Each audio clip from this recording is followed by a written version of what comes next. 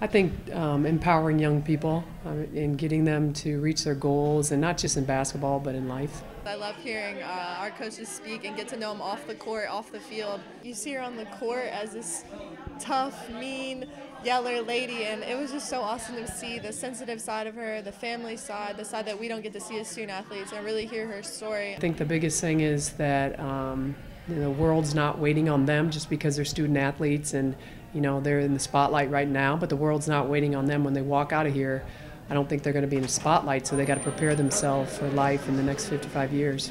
Before, when she first came to UCF, she stressed that family and academics were really important to her, and as well as me.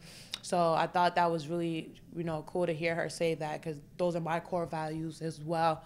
So she means a lot to me. I just think there's so much here. I mean, academically, it's a phenomenal school. There's a lot of majors. Obviously, it's a gorgeous campus, and it's a beautiful place to live, and the sunshine and the palm trees, and obviously the athletic department. All the coaches are winning, and all the teams are winning, and it's fun to be on this journey with the new era.